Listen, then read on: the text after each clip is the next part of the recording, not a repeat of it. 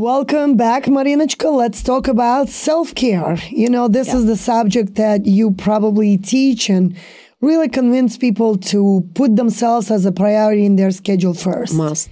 For me personally, I was suffering from a lot of back pain. It all began 30 years ago when I gave birth to my oldest son, my firstborn. After epidural, I came home after the hospital and my back was constantly in pain. And I just couldn't figure out how is it that I could help myself, not by medications, because that's the first thing that doctors prescribe me. When I went to the doctor, they did the x-ray and then they asked me, do you do stretching exercises and yoga? And I said no. And they said, okay, here you go. Take these medications. And so what's in those medications? It's painkillers. And it's muscle relaxers. And if anybody knows me personally very closely, and you know me, Marina, yes, this is not the state of mind that Olga would enjoy to be herself putting into. Even during COVID, when I was suffering through tremendous stress and a lot of pain and all this uncertainty, maybe I took once muscle relaxer. And I just hated the feeling that it was creating in my mouth, in my tongue, in my, in my hands, in my body. I just wasn't myself. I just felt like I was not Olga. I felt like I couldn't even understand what was going on with my body. Painkillers also, it was not something that I could just keep taking every single day and feeling like, you know what, back pain, okay, let's take a painkiller and go. They don't really cure the problem. They just band-aid the moment, but then the problem is there. It keeps coming back and keeps coming back. Yes. And that's when I went to a physical therapist, Stanley. He's an amazing physical therapist in the community. And I remember very clearly, he said to me, Olga, I'm going to do for you all this therapy, but do you stretch? Do you meditate? Do you do yoga? And I looked at him and I said, do you know anybody? And he said to me, yes, I do. And that's how your name came across. Yes. And I'm very grateful from that day on. You and I stay connected. We talk about many different life circumstances. 4 years. Okay, for years now. 4, yeah. 4 years right now. I remember the day when I came to you for the very first time and I said, Marina, I'm a very spiritual person. I need first to believe that we need to connect as humans. Definitely. And you welcomed me into your studio. I will never forget that day. I came with Gabriel, my youngest son. And when we left your studio, we felt like newborn. We felt so cleared. And the mind and the emotional state was like better than any vacation I ever been on. That's how people I left your studio. I was so refreshed and I felt so empowered. And I looked at my son and I said, weird feeling. How do you feel? He goes, Ma, I feel so refreshed. I said, interesting. I think we need to go back there. And that's how our journey began. So let's talk a little bit more about our children, the back pain, and everything that people are going through and how important it is to fix yourself first, get our children involved. Whenever I go, unintentionally, I always ask my children to join. Now I ask my daughter-in-law to join. And now I'll be asking my granddaughter to join.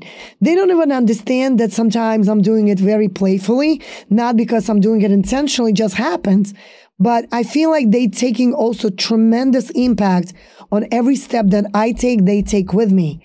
And so as a family, as business owners, I feel this is super important to get not only improving your mind, your personal state, but also improving our child's life, our children's life, and guiding them to stay away from drugs, stay away from anything that's internally, artificially making you feel like you are better, but you're not. You're not. You're not. And the community right now, let's talk about the reality here. The community is losing so many beautiful souls because they are not guided in the right direction. And this is why we took the chance and decided to record those episodes. So if we could impact at least one life, if we could improve at least one soul, that would be tremendous. If you want to change yourself, I would recommend to start morning. The way you start your morning, that's the way it's going to be your day. You need to create routine. Like I have my routines. I get up in the morning. First thing I do, I stretch. I have a mat in my bedroom. I stretch 5, 10 minutes, 15 minutes. It doesn't matter how busy you are, even 1 minute, but you have that routine. Then some people maybe like to drink water. No, I never touch my phone when I get up. Never. And I recommend all my students do not touch your phone, because when you get up in the morning, you look at your phone. What's the bad news? Somebody dies, things happen, and the whole day is going to be a mess. You're going to have a bad digestion. You're not going to be able to have breakfast. You don't have breakfast, it's going to be other issues. You're Right. hungry. You can focus at work. So never touch phone. So I take a shower, I drink my water, I do a little bit of meditation, then I prepare my breakfast. And I eat my breakfast at home. And I make my own breakfast. I don't buy. I don't eat in the car. It's horrible for digestion. You have to sit, look at your food, smell, feel it, chew it, and connect with all these 5 senses with the food so it digests properly. But what we do, we get up, don't drink water. They take the breakfast on the go, in a car, or in an Uber. It's very unhealthy. So very important to have a good and productive routines in the morning, because how you're going to start your morning, that's the way it's going to be your day. Also, in self-care, I always recommend my students to go for a walk. 45 minutes of walk. And some people say, oh, no, I just run from subway to subway or from work to work. No, it's not walking. Walking when you connect with yourself. You dress up properly, comfortable shoes, you look at the sky, because when you look at the sky, you create a lot of positive thoughts, okay? You look at the birds, you're listening to the birds, you're connecting with nature. But what's happening? 8 hours in the building, right, working, then you run home, cooking it again in the kitchen, right? And then what you do, watch TV and you sleep. Again, you get up and you go back. Where you connect with nature? That's why we have a lot of anxiety. That's why we have miscommunication between parents and kids. People don't listen, because they have so much stories built in their head. People don't have enough patience. People not relax. People not grateful. People always looking for something big and big. I want this. No. So we disconnect with nature. Look at the birds. Look at the animals. They're happy. So I think it's very important to start with yourself. Again, if you want to change anything in life or anyone, start with yourself. You're not going to be able to change your kids. You're not going to be able to change your spouses or your bosses or your neighbors. No, you. When you change yourself, you're going to reflect. The study showed, I think it's 1972, it was done a test on the brain. Scientists find out we have mirror cells. Mirror cells, for example, if you do something, you're going to reflect me. I'm going to mirror you. If I'm calm, my spouse is going to be calm. I do this experiment on me. So every morning when I get up, I make breakfast with my husband and lunch every morning. And I get up early. I'm 5 o'clock in the morning. I'm early bird. I love to get up when everybody sleeps. It's my time. I enjoy. So, and in the morning, I say, hey, good morning. Breakfast and lunch, it's ready. Have a wonderful day. That's it. It puts a smile on his face. Somebody cares for him. Just do these things. Show love. Show gratitude. Show that you do care. People mistaking love. They think if somebody loves, they have to take. No, when you love, you give and you don't ask. And eventually, my husband said, hey, how are you? How's your day? I love you. It's a reflection of me. I'm nicer. He's going to be nicer. You show example. And I think I'm not taking responsibilities from the man. I think everything comes from women. Peace, harmony. Lots of men would love watching this episode, Marina. But that's true. I do a lot of experiments, and I'm doing experiments on myself in my home. Do you do couples therapy? I do a lot of couple therapy, yes. Yes, young generation are benefiting a lot, because I think before people get married, they should come through you for X amount of hours. I do have girls who come to me before marriage because they're very insecure. They don't know if it's right for them. Actually, I have this girl who I helped a lot.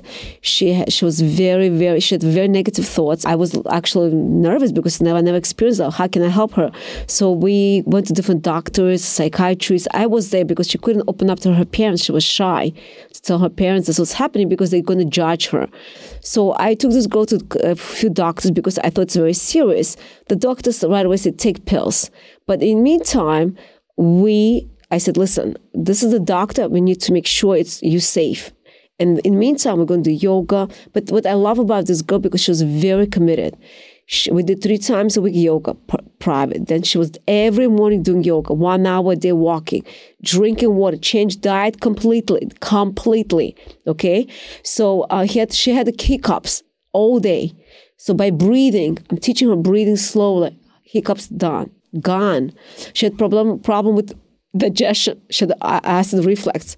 Changing diet, gone. Wow. She was taking a lot of different medicine. She's like, Marina, it's a miracle. Thoughts We are a miracle. Yes. After 6 months, this girl, no pills, no thoughts, normal, beautiful human being. And you know what helped her actually? I asked her, what's your passion? She said, I love to do art. So I pushed her to do art because through art, she shifted her thoughts, her mind on something positive. And that's how she could come out of this negative thoughts, natural way of healing. And we did it. And now she's sharing all this wisdom and knowledge with all her friends and family. And We should have a class and invite her over. right, we need, and she probably would. And I'm so fascinated how by pushing Human me body can change. And it was also it was a lot for me to challenge myself. Oh, can I help her? And we did. And through this experiment and experience, I realized I have a power of helping other people, and not only helping them, guiding them, they helping me to be a better person, because it's like two-way street. They learn from me. I'm learning from them. It's exchange of energy. I'm sure you do the same thing in business, right? When you sell the Absolutely. house, you're learning from them. Of course. They're learning from you. You're Every client sharing. is the biggest teacher. Right. It's a sharing energy, and it's constant learning. And I think I will never stop learning. It's amazing. And you know what I realized? We have only one life. Why to waste? Why to waste? We are such a blessing. Why to waste, and why to complain? Stop complaining. Life is beautiful. Go outside, enjoy. If you don't have something, make something of it. I think it's all up to you. Either you make it or you break it. Well, it's a made-up mind, Marina. But it's all a up to- made-up mind. But you identified in this girl who was having problems that she had a talent to paint. Yes. And you helped her dive deeper into her being, right? Yes. Dive deeper into identifying what is her hobby, what makes her happy. Yes. That's it. And the minute people identify this little moment where they find their love for something. So for me, for example, I love sales. That's where my true passion is. That's it. But now by sharing all this knowledge and experience with my audience, I found that being a podcaster and recording, it's also something that I like to give back to the community and to people that follow me. But it also comes back to my clients, more exposure through me for their properties that we are selling nowadays. It's always the thought about how can you improve yourself, but then also give back to those you serve. Exactly. That's the point behind it. And then when people find their true passion, that's going to give more and more light into others. So talking about children, I personally see a lot of children that are lost and really can't find their passion, can't find their hobbies. And what do? They go hang out with friends and they'll go do some stuff that they shouldn't do. Yes. And then it just develops into something that becomes a complete tragedy, Yes. Yes. not only for themselves, for their parents and the community. Yes. And we are losing so many young people, so many young generations. It's just not acceptable, in my opinion. What would be your piece of advice to recommend those families and those children and those that just want to stay on the healthy route, how to improve, how to change, how to really learn to speak to your mind, to yourself? How do you teach them to connect? I think we all come with baggage when we grow, as a parent. Like, you're not going to be like a parent right away, right? You're growing, and all this knowledge and all these habits, negative or positive, you take from childhood, okay? So it's going to be very hard to change yourself. In order to help your kids, you need to learn how to listen to them. By listening, by understanding, by, again, changing yourself. The only way you're going to be able to change your kid by changing yourself. You need to change the way you look at life, work on yourself, read good books, and then listen to your kids. Because you're not going to be able to give good advice to your child if you're eating wrong, if you're thinking wrong, if you're doing the mistakes. They'll watch you. But I think it's very important, again, being peaceful, bring peace at home, show more love. By showing love, it doesn't mean like buy different gadgets or go out to different expensive restaurants, taking kids, right? Or taking to kind of expensive museums, right? Do right? something together. You need to communicate. Number one, talk to your kids. Explain. If you don't see the kid whole week, right? and once a week you take the kid to restaurant for breakfast and then you go to the zoo and you come back and you spend time no, that's not communicating. Connection. Through the days, the child came from home, from school. Hey, how was your day? Did you have any chance? Do you need my help? Hey, do you want to play basketball? Do you want to play chess? Can we do this? And, every day, text in the morning. Hey, how was your day? How's your school? Even if you don't have time, call, pick up the phone, call. Hey, how are you doing? You need to come once a week is not enough. It's not enough. And by buying expensive stuff or going to expensive restaurant, it's not communicating. Right. Okay? It's like you're doing a favor. Oh, you know what? It's just justifying yourself. No. Every day. Hey, you know what? I noticed something. You were very rude to this guy or to your mother. No, I think it's not appropriate. She's your mom. Be nicer. Like something like this, Or you know what? You did something wrong here. I think you should be better doing this, Or do you have any advice? Or even you made a mistake, say, I do apologize if I was rude to you. Parents should learn how to apologize to kids too. I think it's very important because we're not always right. We also make a mistake. Just say, hey, sorry, I was very disrespectful to you, but I will try to control it. You showing your kid, it's okay. I made a mistake. I'm going to get better. Authenticity. Yes. But if you're going to say, I'm always right, everything what you do is going to come back to you. Everything. You scream, kid's going to scream. You're going to hide, kid's going to hide. You're going to lie, kid's going to lie. I have a lot of girls who comes to me and they're complaining about their husband, about lives. They say, why did you marry this guy? It's like, oh, you know what? I want to get rid of from house. So the house is not comfortable. So they have to leave. They have to get married. Or you know what? I'm too old. I need to get married. Okay, the age may be the problem. Or maybe I will never get married because parents probably said, oh my God, you're so stupid. Yes, some parents still call names. Wow. And kids, what happens with kids? They become what? They lose confidence. They lose confidence. And I'm going to marry to whoever comes. No. I'm not worth enough, right? No. Or you're so stupid, you can't go to school. Some people strong, they can show and prove to parents or to grandparents or to friends. But some people are weak and they go into themselves. And then they struggle. Yeah, they struggle. But I think to listen, to understand. But how you listen? When you calm, when you breathe. Right. When you stretch, when you relax, when you eat healthy food, when you go for a walk, when you're not on the phone 10 hours a day with your girlfriends, where you going, which vacation, what did you eat, which restaurant? No. Or look at this, women spend half a day in doing hair instead of doing other things. Or 2 hours in the nail salon. Yeah, nails great. Don't get me wrong. You have to take care of your outer body. But what's most important, inner. Everything should be balanced. Outside plus inside. But we do one thing, but we forget about inner peace, inner cleansing and cleaning here. This requires more work than being outside. Outside, again, it's very important, but it should be balanced. How often, Marina, do you suggest people do yoga and meditation? Excellent question. I always ask my teacher, how often when I was starting yoga? And she said, Marina, how often do you eat? I said, 2-3 times.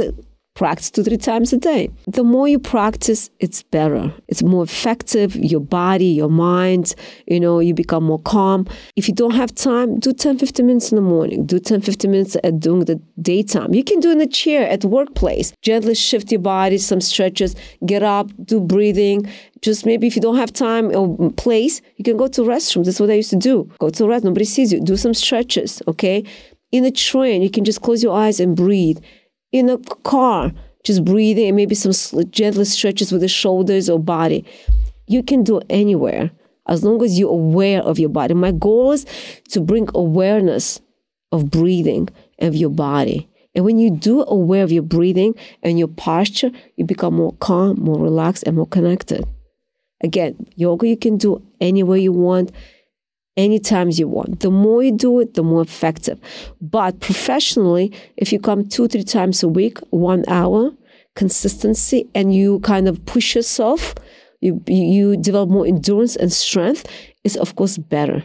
Wow, this was so much information, Marina. Thank you so much for joining me here at the studio. My pleasure. And I can't wait for our listeners and our audience to follow us and to watch everything we have to share.